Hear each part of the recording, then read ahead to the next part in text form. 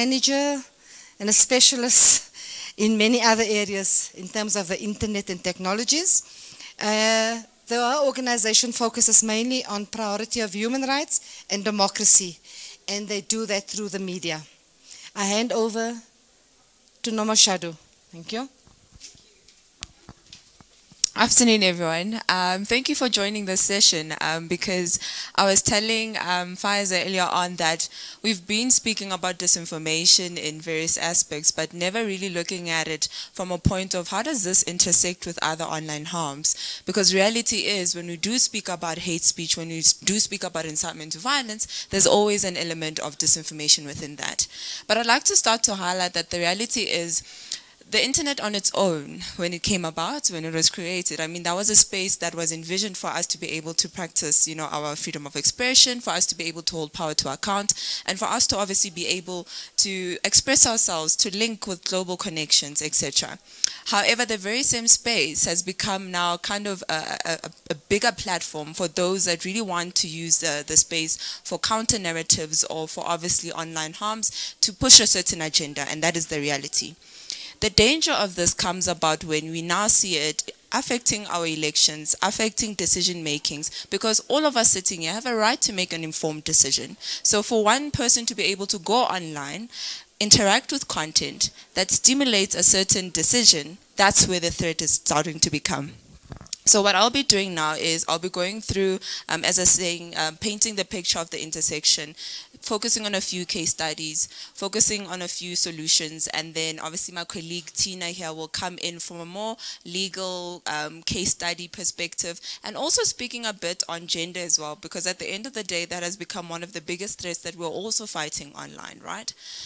Media Monitoring Africa, we used to be Project, but for quite a number of years now, we are actually Media Monitoring Africa. And we've been monitoring media coverage since 1993. And in doing so, we've been able to kind of see the trends over the years, the coverage over the years, and how that has been coming about.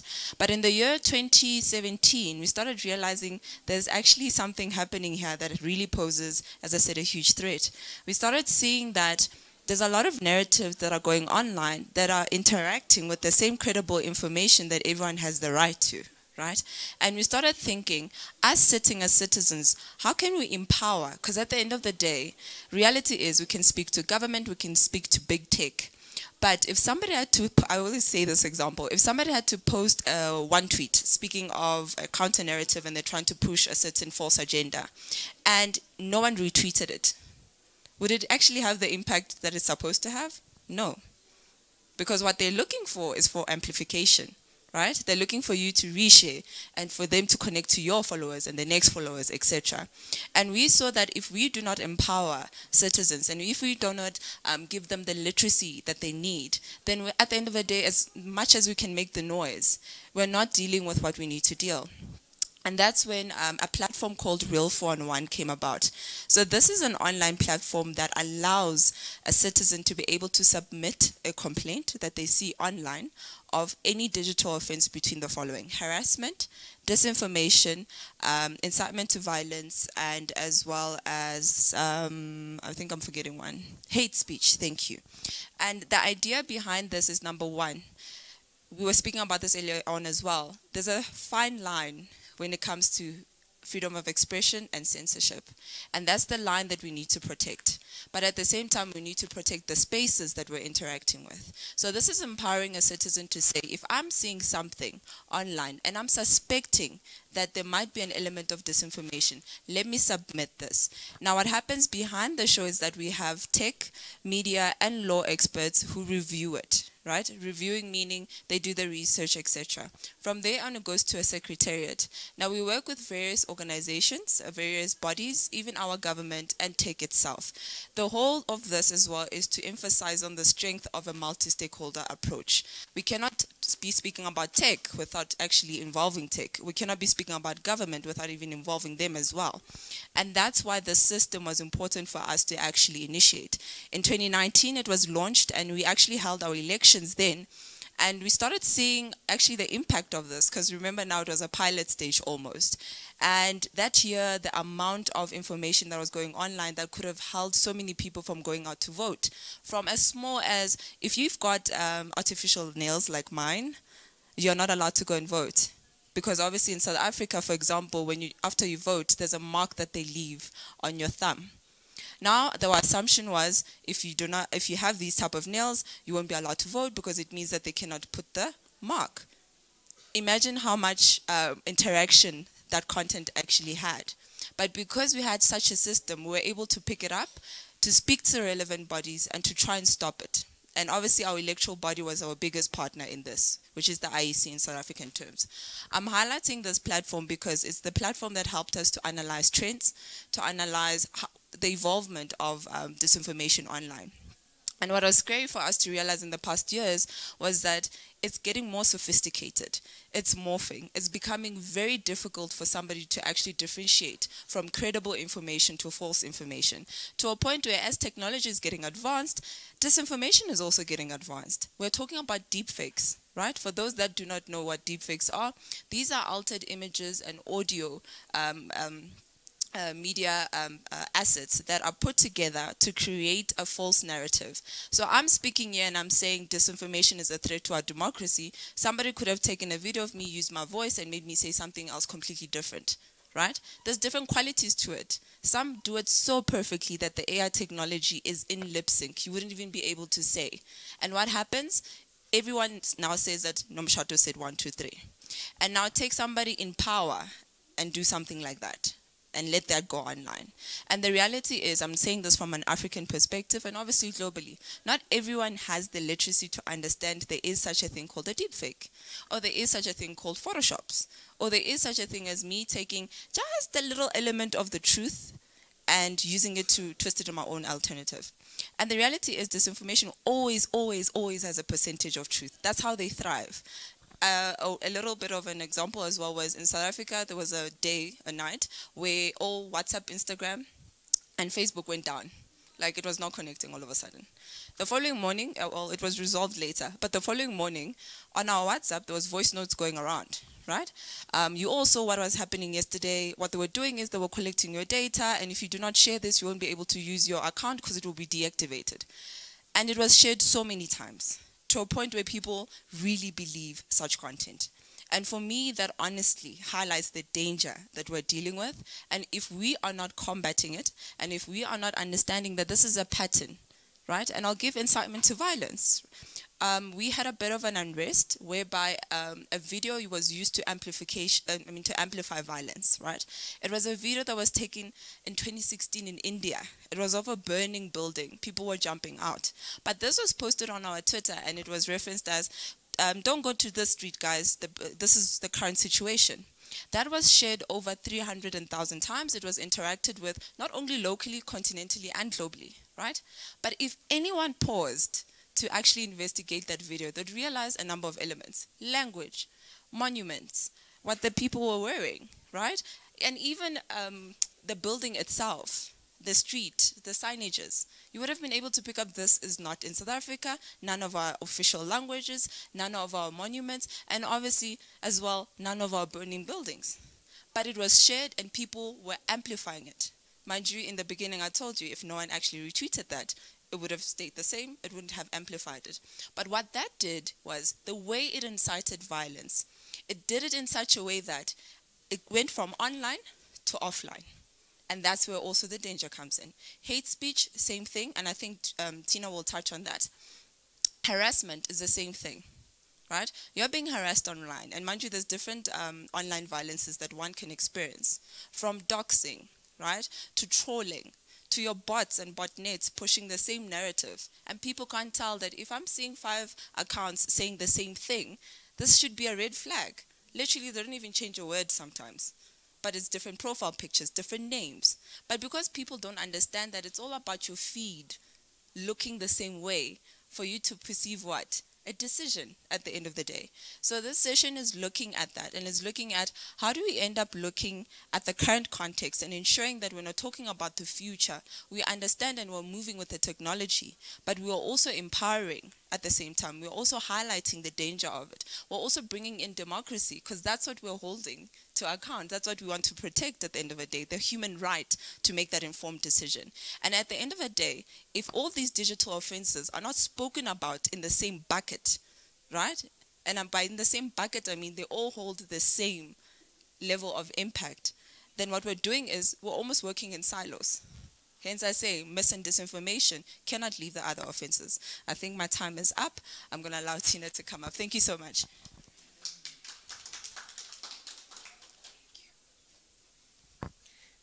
Thanks, Nomshado. So unsurprisingly, as a lawyer, I will be talking about the law. And even more unsurprisingly, as a human rights lawyer, I'm going to take us through a rights-based sort of understanding of this topic.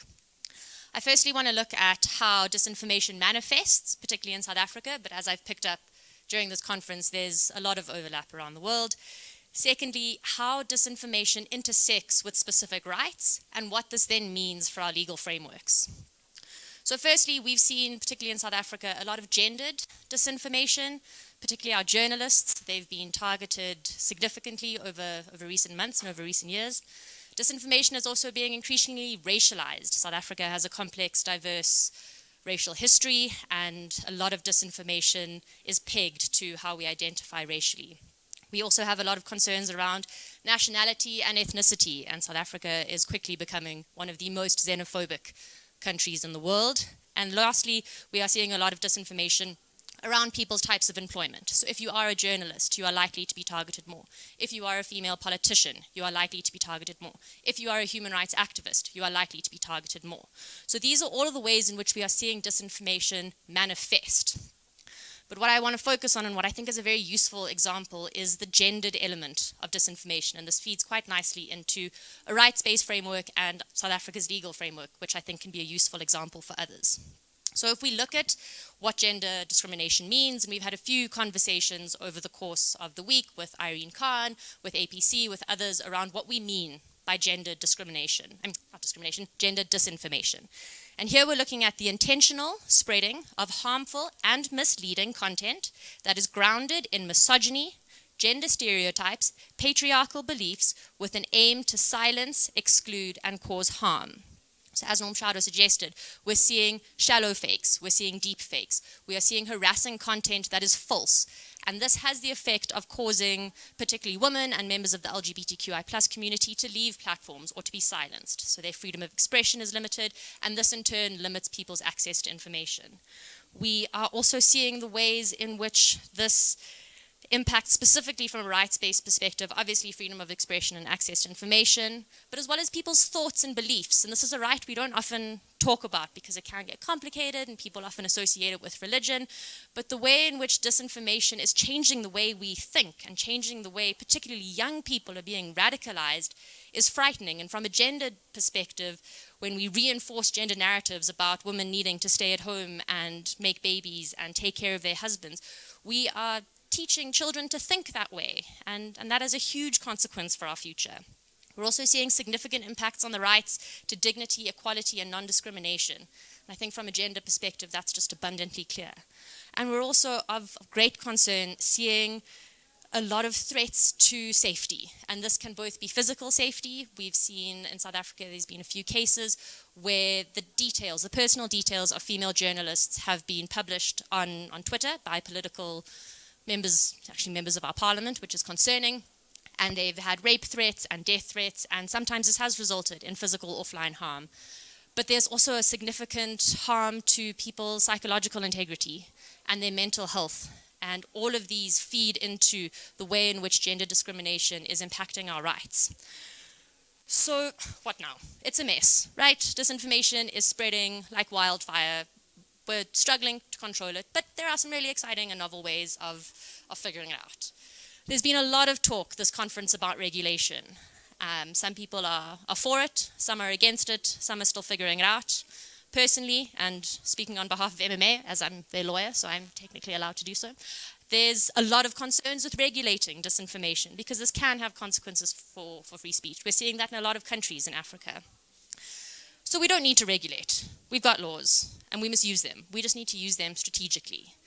And the irony of this whole situation is because disinformation impacts so many rights, we can use the laws that protect those rights to address disinformation. And so the intersection of disinformation, the harms it causes, and the rights it violates means that we have existing frameworks that we can rely on. We have a fantastic international law framework that feeds into the way domestic constitutions are developed, which in turn feed into the way that domestic legislation is drafted. And I want to use a South African example to show how we don't need to reinvent the wheel. We don't need to come up with new laws. We may need to tweak some laws here and there. We may need to engage with our lawmakers about what online harms are, because some of them are not so aware. But we recently passed the Domestic Violence Amendment Act, and this aligns to the Harassment Act in South Africa as well. And this act can be used to get a protection order in South Africa. So if someone is threatening you, harassing you, stalking you, sending you messages that you don't want, saying things about you that you don't want, you can rely on these two pieces of legislation to get a judge to say, A, take down that content, B, stop sending that content, C, if you do any of this again, you'll be committing a criminal offense and you'll face various sort of criminal penalties. And so we spent a significant amount of time pushing the government to amend the law to recognize online harms as one of the harms that can take place. And recently, in January this year, the President signed this act, or signed the amendment. So we've got the existing framework. We didn't need to reinvent it. We needed to add 1 or 2 sections to change the way in which we can engage in these issues. We then got another section included which leads to platform accountability. Now, if you get the order that you need, you can then take that to Meta, to TikTok, to whichever platform the content may have been shared on and say, look, this needs to be taken down. And based on our experience with platforms when we're trying to get content taken down, there's a lot more power when you have a court order. The final really wonderful part about these acts is that they are set to be victim and survivor centric. So you don't need a lawyer to represent you. You don't need to file copious amounts of legal pleadings. You can go by yourself with a friend, with someone that you trust and say, this is what's happened to me. The police officer or the magistrate must help you fill out the forms, and they will take you through the entire process. So it's meant to be cost effective. It's meant to be timely. And this is just a really practical solution that we can engage with online harms. And finally, bringing this back to sort of disinformation before I tie it up, we can use these acts to address disinformation without restricting speech or without regulating the way in which speech happens.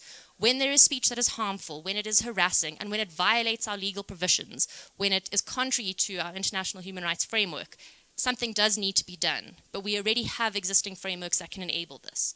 And we would love to spend as much time as possible talking to all of you about the Real 411 as a social platform, about the law reform efforts that we've done, about the ways in which we're engaging with community media to grapple with these things. All of these require a holistic solution. The law, as much as I love it, and it is one of my favorite things, is not the only solution, and it can only take us so far. We need people to be kind online, and we need to be sensible about the way in which we suggest people should or shouldn't talk and what the long-term consequences of that would be. But I'm incredibly hopeful and incredibly excited, having heard everything that's been said this week, that there are a lot of phenomenal people in the world doing the right thing, and I think we can combat this without causing too much harm, or no harm at all, if possible.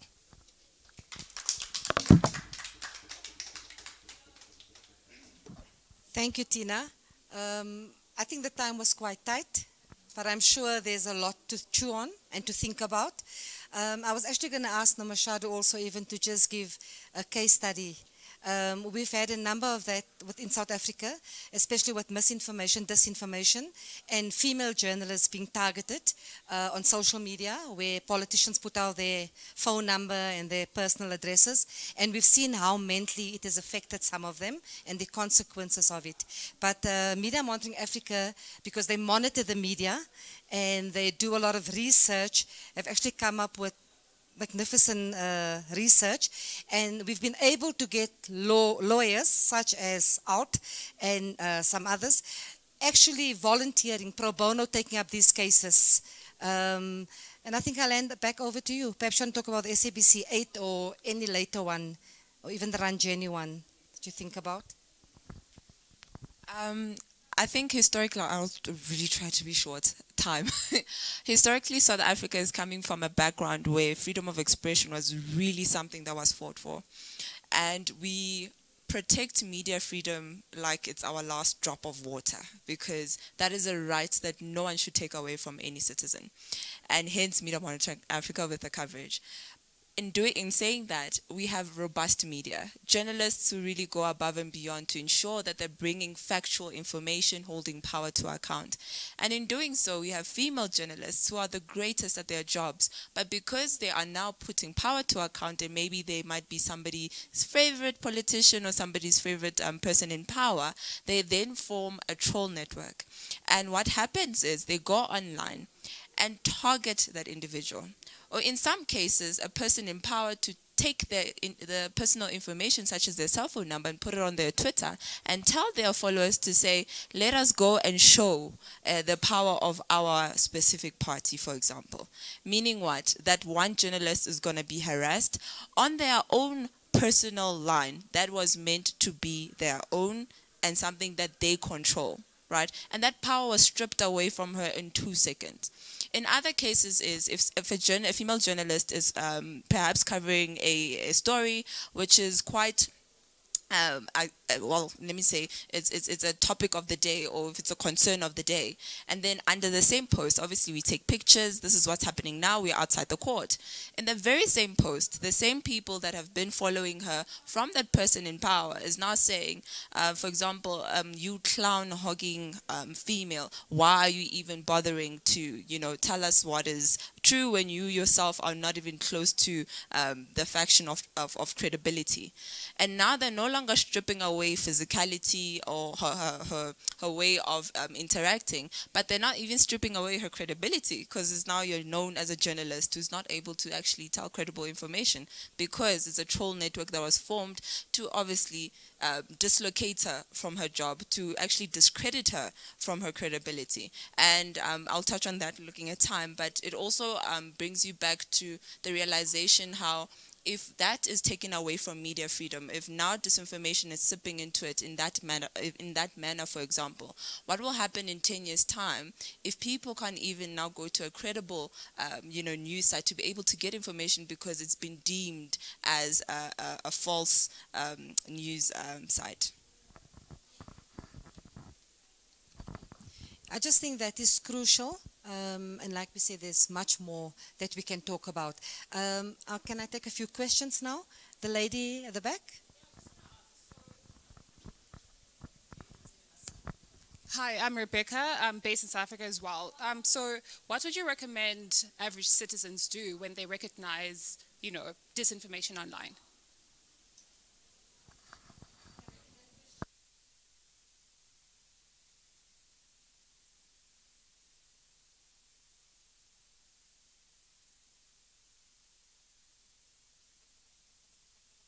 Hello. Okay, it's working now. Good afternoon. My name is Theorus. I have a contribution and a quick question. I'll make it very short. Of course, that this topic is very important for us to discuss. As a journalist myself, I had to, and of course I've discussed that with Nomshado, I had to move from mainstream journalism into academia because of such harassment. And even within the academic space, there's a gap in terms of teaching students fact-checking and how to identify deepfake. So really, organizations could be doing more, but if their education is not there, it's still circle back, right? So you see student journalists doing practical online. I teach social media in school. I teach students how to do journalism online, and you see them having such challenges. You see people poking things into their messages and trolling them, and all they have to do is to just close the account and open another dummy one in another name. They don't really know how to report the account. They don't even know where to go. So now my question is, apart from just taking pro bono cases and trying to help journalists, is there really much education in journalism institutions to make sure that they really understand the concept of that? Then secondly, is in terms of education as well, do they have adequate training on identify deepfake? You could talk to them about it, but what are the softwares? Do they know how to use it? Do they know how to differentiate between what deepfake is and just that a video is terrible and they're just using it against them or that? Thank you. Gentlemen and then the lady. So hello everyone. My name is Nicodemus Nyakundi from Kenya ICT Action Network. I'm good that you realize that most targeted people for disinformation are women. And actually, at Kiktanet, we had a very hard time with politics. They just ended Kenyan politics in August. Female politicians were really targeted, and it was so much that most of them avoided the internet because of disinformation. And you will realize that the disinformation is gendered. It is targeted to women, and if you are a woman, you'll be deemed in many ways that your popularity will go down. My concern is that as we are bringing this conversation on board, what structures or measures are we putting in place to ensure that we peel off the layers of discrimination? We have the intersectionality, whereby are these people, are this information flowing because of gender, or because of their career, say, politics, or because of their social class? Currently I'm holding a position as ICT, Accessibility and Equality for Persons with Disabilities. And I'll say that one, disinformation is much affects people with disabilities, more so women, more than any other normal person. So many questions. It was so interesting. Thank you. It's so nice to see that we kind of have the same problems, I guess. I'm from Germany, so it's like a really different part of the world. But my question would be, did you see that during like the COVID crisis, this whole thing increased? Because in Germany, people went totally nuts about it.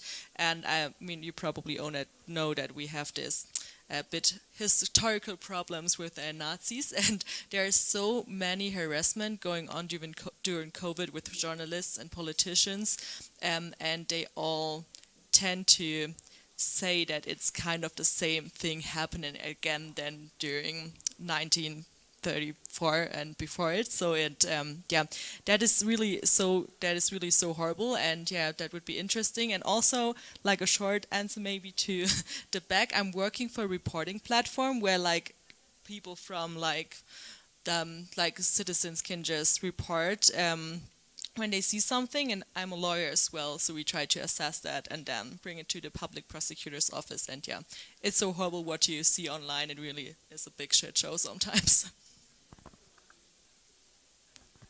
Thank you for those questions and discussions that we've been having. Before I hand over to the panel, I'd just like to touch on your thing. I work for a training institution, Institute for Advancement of Journalism in South Africa.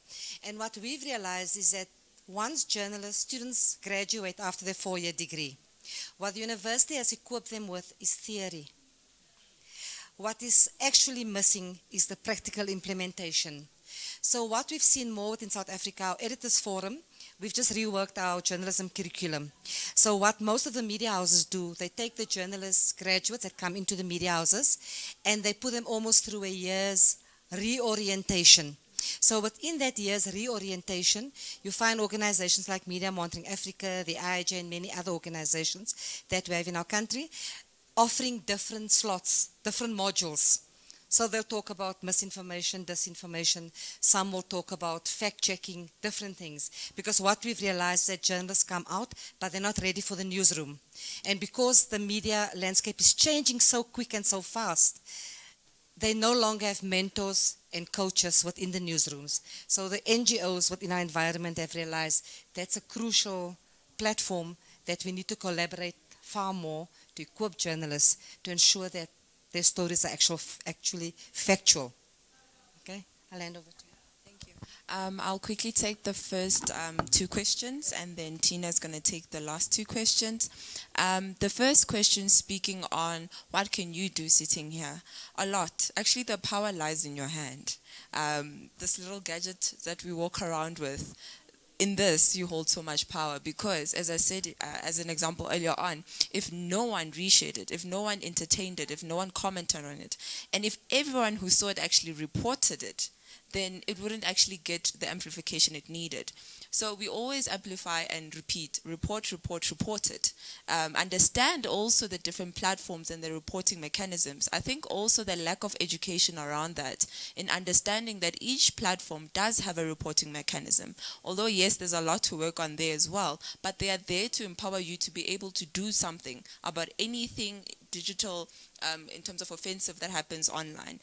You can report on harassment, hate speech, etc.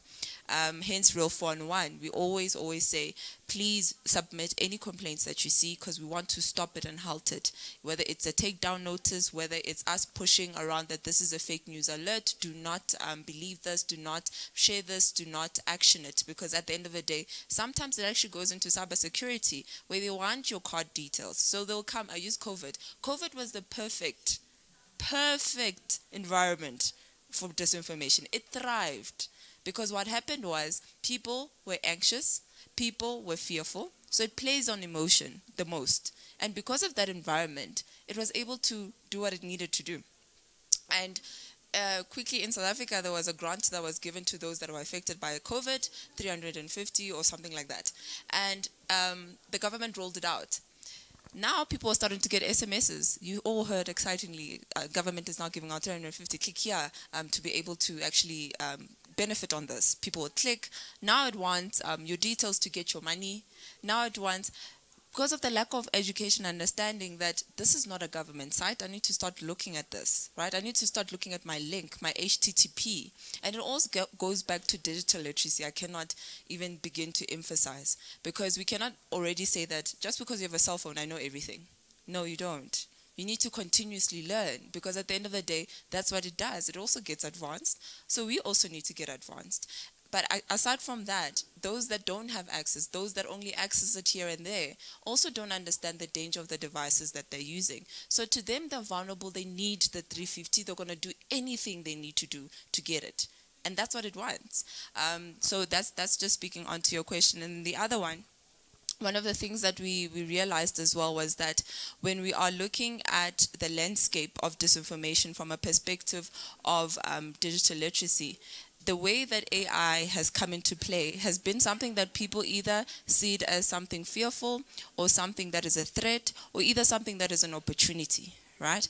However we see it, it itself can also be used in ways that, as mentioned, deepfakes. And it was touched on, how do you know the difference, right? How do you know lip syncing? And if my mouth is not moving with my audio, that means something is completely wrong. But what happens if everything, I wish I had time for a presentation and showed you an example, which I always do, of a high president saying something completely out of it, but he looks like he's speaking quite well. It's his voice, everyone, we know how he speaks, it's his mouth moving. But if you saw that half of his side is not moving at all, and it's only like him speaking like this, but it's still the same thing, then you would have been able to pick it up. But if you're sitting there and I'm not saying anything about it, how would you know? Right? So there's a huge gap when it comes to education, and it also goes back to our curriculum. If kids learned about this in school in terms of a strong digital literacy curriculum, from the youngest of ages, because let's be real, these young ones are so advanced, they're even showing their parents how to do things now, right? And they are the same people who are going to be using the same platforms in the future. Now, if that young learner, and I think in South Africa we're starting almost to get there, but in terms of, I'm not talking coding, etc., so them technologically. Curriculum-wise, there's a lot of things that needs to be done. But if that young grade 2, well, we've got grade 2 or grade 1 learner, understood digital literacy from that young age, and it moved with years until they are out to do their degrees and university qualifications, how much work would you have done? Because you didn't even need to do anything. It was already in the system. It was already in the curriculum. And obviously curriculum changes as well. It changes with time. It changes with context. It changes with content as well. So it clearly shows that there's a lot that needs to be done in terms of digital literacy and the power that comes with it as well. Thanks. Where are we on time? Cool. I'll be very brief. So I think your question at the back there was fantastic, and I love the way you described sort of peeling away the layers of discrimination. And I wish I had the answer. If I did, I think the world would be a better place. I think there are a lot of answers and a lot of options, but one obvious one is just education and engagement and calling out nonsense. And I know that's hard and I know it's scary, particularly online, and that's one of the ways that you get targeted the most is if you call something out. But those who do feel empowered and those who do feel brave, calling things out can make the world of difference. We're currently working on a case at the moment around the definition of consent in South Africa's sexual violence laws. And there's been a lot of primarily men who've said some really problematic things about consent. And it's important to call out that content and say, no, that's not what consent is. You are not entitled. And to just be brave enough to say that can make a difference, and that can empower someone else in turn. So I think there is an onus that rests on all of us as people who care and want the world to be equal and inclusive, to take those steps, to hold government account, hold platforms account, hold each other to account. But every little act of discrimination that you see or witness, doing something about it can make a significant difference. And then lastly, on COVID, yes, it was the worst. So the Real 411 platform had just come out of elections, and the day we were moving it out of the election space into more broadly online harms was a few days before we went into lockdown. So the platform just went wild, and we were moderating content and we were viewing the most awful things. Interestingly, not a lot of it was gender-based. A significant amount was race-based. So black people were blaming white people were blaming black people, different ethnicities and different groups were being blamed for whatever reasons. And then, of course, nationality was a huge one. A lot of Zimbabwean people were blamed for this, a lot of Chinese people were blamed. And it was very much based on these identifying features of people, but not so much on gender. But it was a huge problem, and South Africa's digital literacy is very low, so a lot of harm came from that. A lot of people drank and ate and did really harmful things to their bodies because they read it online and they thought that they should, or their religious leaders or their community leaders were telling them to do it, and trying to rechange those narratives was very, very difficult. Sorry about the time. There's always not enough time. I think one of the crucial things, we've been discussing it briefly this morning too, was at events like this, it's always like-minded people sharing information and talking to each other. What do we do when we go back home? How do we try and go beyond organizations working together, overlapping, complementing what they're doing, to getting the message more down into the ground? I don't know, we were discussing this morning if we should go and start advocating against our Minister of Basic Education. What should we do? But we need to see quite seriously. I mean, we have lots of challenges in South Africa, but advocacy we love doing, collaborating and pressure we like putting on people. So we're actually seriously thinking, again, what do we do to go beyond these forums? How do we make sure that the policies, everything that's in place, actually starts making an impact from the ground up? And that's what I would like to leave with all of us today. Thank you for being here.